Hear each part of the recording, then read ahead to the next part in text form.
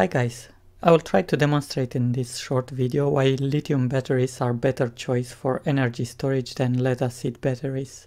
There is the misconception that lead acid are at least better option from an economic perspective, but as I will try to demonstrate here, it's a wrong assumption. I wanted to use multiple batteries on each chemistry in this comparison, but I decided that there is not a big difference and a large number of batteries may create confusion, so I decided to use just one example for lithium and one for lead acid. For lithium, I used the A123 Systems, the 20 Ah prismatic cell, since it's popular. You can find a good datasheet and I even own a few of them. For the lead acid, I chose the Trojan L16RE, since it's a popular battery, maybe not as popular as the T105 variants, but it has a better price for the amount of energy stored during the lifetime.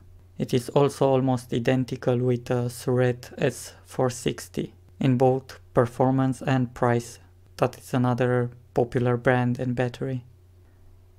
Anyways, as you can see, the capacity at 10-hour rate, it's 299 amp-hour for the Trojan, and for the A123, the capacity is 20 amp-hour at 1 hour rate.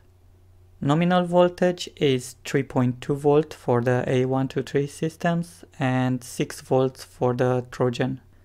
So the capacity in watt-hour is calculated multiplying the capacity in amp-hour with the nominal voltage. The life cycle at 100% depth of discharge is more than 3000 for the A123 and less than 800 for the Trojan.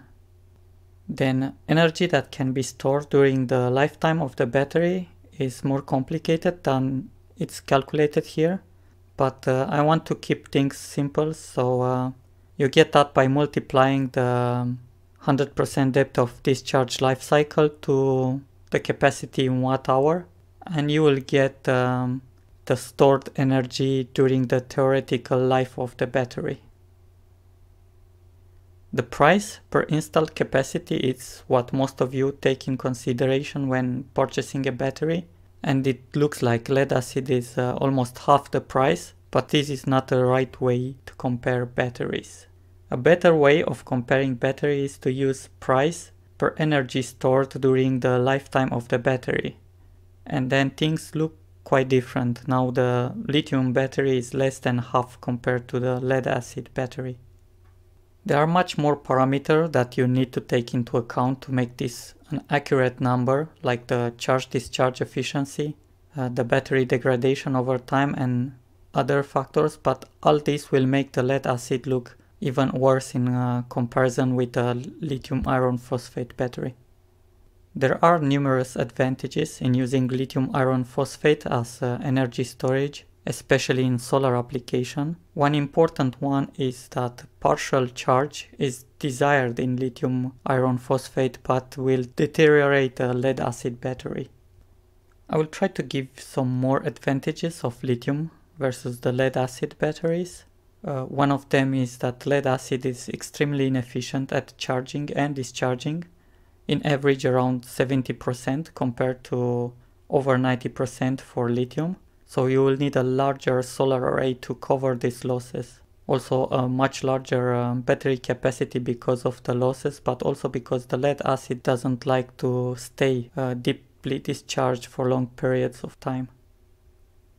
Another advantage is that in cold climate, you can just have the lithium battery inside with no venting, no gas get released during charging or discharging.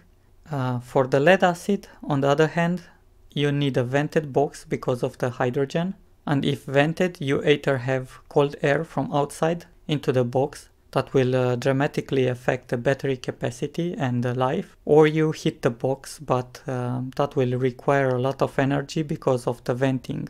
That energy can be significantly higher than what you use from the battery, so it will add to the cost of operation. Lead acid will also take more space and be much heavier. This is not usually a problem in a stationary application, but it may add something to the shipping cost.